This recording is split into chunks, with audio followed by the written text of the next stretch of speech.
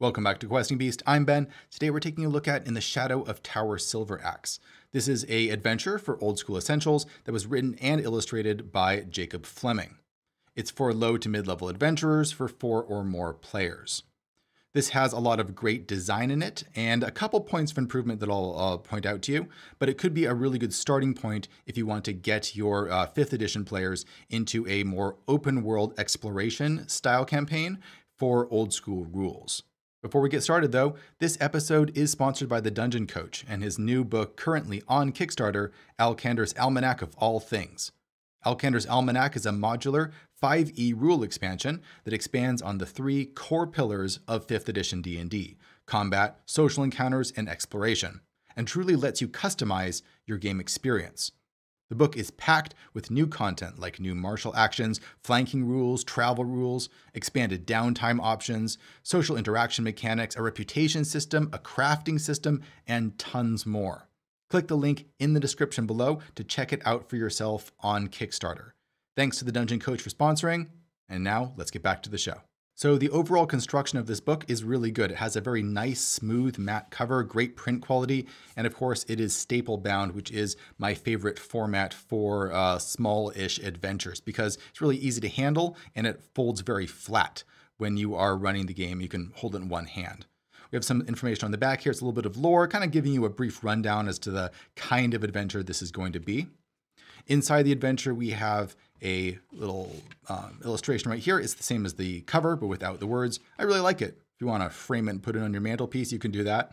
I like how it shows a character in serious danger, which is a hallmark of old school play. In a lot of more recent 5th edition type adventures, the characters look more like superheroes, at least that's the vibe that it's going for. Whereas here you see characters up against things that are much more powerful than them and looking quite scared. And that is the right vibe to be going for, I think. There is a map inside here as well that shows the Gem Throne Wilderness. This is going to be the area that you will be exploring. This is an open world little module. Here we go. So we can see there's lots of different points of interest scattered around the map. You're going to be able to visit all of these in whatever order the players choose to do, and exploring them, looking for treasure, killing monsters, and all that sort of thing. The main location here, the Tower of Shadow, is going to be the center of this labyrinth of shadows, which is a giant forest. But you can go around the outskirts exploring this stuff if you want to. It is a hex map. The hexes are a little bit hard to see. They're kind of faint, but you can see them scattered around here. I really like the numbering system where you have the letters going down in columns, and then you have the numbers kind of going at a diagonal through here. So you can cross-reference hexagons pretty quickly. So this one, for example, would be C on that column, and you go up this way and it's 5. So this would be C5. All of the roads here have the distance in miles enumerated on them. Each little segment has that, which is really nice. It's a nice little detail. It has a topographical kind of modern approach to the way that it draws the map, which is unusual for an old school adventure, but it gives a lot of detail and clarity so that you're going to be able to make rulings a bit more easily, I think. There's a lot of great little touches here. All of the hexes are 6-mile hexes, which is the best kind of hex, of course. All right, let's take a look at what we get inside the game. It does recommend that you don't give this map to players, but I think I'd be tempted to do that. Maybe they can just find it on another NPC or something, just so that right at the beginning of the game, they have more of a sense of what the environment looks like and the places that they can go. I'm in favor of giving players lots of information whenever possible.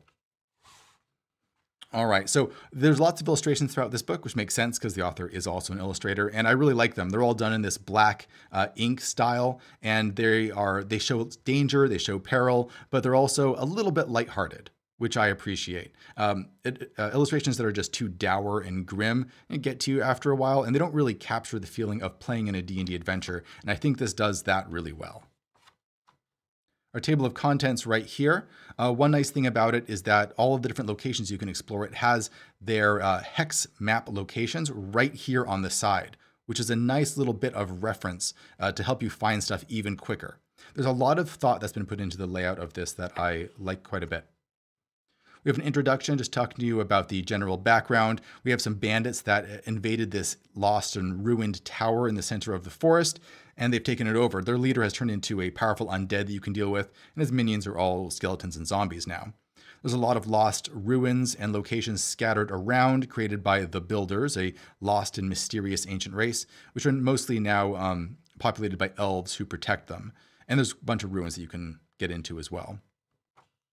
We have factions here. The Silveraxe, this is the brigands and mercenaries that are now mostly undead. The elves, the dwarves, and Golthek, which is a cyclopean ogre-like race that you can also deal with that have their own distinct culture. How to get to the wilderness and some rumors that you might find here. The way that the rumors are designed, where there's just some italicized bits and pieces, where those bits are the untrue parts, is a really nice little touch. It's very easy to read, and it gives players a mix of truth and fiction that they can puzzle out for themselves. Travel considerations. This is an overland map, so you're going to have rules for traveling, how to hunt for stuff, encounters in the wilderness, weather, and so on. That's all going to be really important. There is a collecting element and a deciphering element to the whole world, which is nice. For example, there's these ancient statues. There's 3 of them. They have their hex locations listed right here. A nice touch. And each of these giant statues have these tablets on them. And if the players are smart and they copy down these tablets, eventually they're going to realize that there's a total of 26 symbols, and you can turn it into a cipher key and translate other stuff in the environment. That's really nice. That's a nice bit of interaction. We have a city here that you can use as a home base, I suppose. Very simple, but very easy to read map.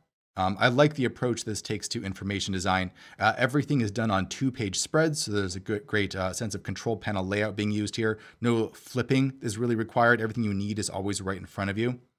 There is a definite vanilla tendency throughout most of the adventure, where there isn't a lot of deep weirdness that you tend to find in OSR stuff. It definitely fits more in this classic vanilla vein, which could be really good if you are a new player and you don't want too many weird surprises, or if you're a more experienced player and you really want to spice this up and add some more strangeness and add things that are a bit more memorable. It could be pretty easy to go in and just slap that on top of a lot of the environments and locations in this book. Amethyst Lake Ranch, a little ranch that you can explore. There's a dwarf with a troll problem. And these sorts of missions are very straightforward. You go out, you find the troll, you kill him, you come back. Not a lot of weird twists to it. I think some more twists to some of these adventures would improve it a little bit. We have some of our locations you can explore. Lots of little mini dungeons. Some of them have 2 levels. Every time we see a dungeon, we have the map on the same pages as the key to it, which makes things really easy to reference. Everything is done in these short little paragraphs. We have bolding to point out the important stuff. We have bullet points. Everything is extremely easy to skim. I love it. There isn't these big dense paragraphs of text that you have to wade through and try and parse out what the players would know and what they wouldn't know. It's just really well done. A lot of very thoughtful information design. Some of these dungeons do have nice little twists to them. They're not huge, but sometimes there's little twists. Like, for example, there could be a room where there's water dripping into it. And if you allow the room to fill up with water, then you're going to be able to see hidden writing. If you say those words underwater, then cool stuff happens. Little twists like that. I think a lot of these dungeons could use more of that, though. Just more interactivity. They're very easy to read and easy to run, but oftentimes it's pretty straightforward. You're going down a hallway, there's a trap there, maybe you fight a monster, and then you get some treasure at the end. So there's this very simple loop where some weird twists, I think, would make things a bit more memorable. Lots of different varieties in terms of different kinds of dungeons. We have vaults down here that you can explore. Again, love these illustrations. They're really great. They do a great job in selling the environment. The Labyrinth of Shadows, which is the huge forest in the center of the map. And you have a bunch of different locations you can run into there. There's an arcane well here, which you can poke at and will do random magical effects. That's really nice. Having stuff that players can poke and they're not sure what it's going to do is always great. Even more of that would be even better. The magical effects they're basically just standard spells. So weirder stuff would, I think, be a bit more fun. And we have our main tower in the center of the map. This one has multiple levels that you can explore. Random encounters, or different types of monsters that can show up. The floor plans do have variety, which is nice. That's going to be fun to map as you go through it. Nice full page illustration right there.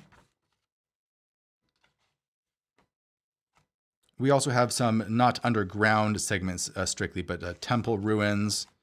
This one is a couple pages long. We have a number of different giant statues that are scattered throughout the game that you can discover. And these often have these giant jewels in their heads, which of course evokes the Advanced D&D Player's Guide. That's a lot of fun because players love climbing giant statues and pulling gems out of them, though of course sometimes they are trapped. If you get these gems, then they are going to be useful for unlocking other stuff. So it's nice to be able to get one thing that is useful somewhere else, because it encourages you to go back to locations you were at before. Rundown of the Cyclopean ogre-type creatures and their culture and how that works. That's great because that's going to add some interesting player or NPC interaction. We have to figure out how the culture works and react appropriately. We have an appendix here with some magic items, including some of these tablets and stone maps that you can unlock by doing things in the right order. You have this code here, which you can read if you have deciphered the cipher from looking at all of those statues that I mentioned before. We have some torn parchment maps. That's always great because players love handouts, and a short bestiary at the back with our very dense old school essentials style stat blocks. How to read the giant hex crawl map and how to read dungeon maps. A replica of the big map in case you lose it. This one, actually, you can see the hexes much more clearly, which I appreciate. So this, actually a slight change here. I think what this is the real complete map. The one that I showed you before is just called the player map, and it's actually missing a lot of these roads. So what that means is I think you really could give that handout map to your players. It's this one that it recommends you don't give to them because it just has all of these extra details that they can discover for themselves. I think that's a good balance. And an open game license at the back. So overall, this is a really slick, really well-designed module. I like it quite a bit. The main thing that could be improved is more interactivity, more things for players to mess with, more ways that they could grab the adventure by the horns and pull it in one direction or another. It's generally pretty straightforward, which is a plus or a minus depending on who you are. It could be a really good format or a really good structure to build on. If you're a fairly new DM, you could use this as is and then just add tweaks to it to really make it your own. I think it's pretty ideal for that. Anyway, if this looks interesting to you, I'll put links down in the description for you can pick it up for yourself. And thanks for watching. I'll see you guys next time.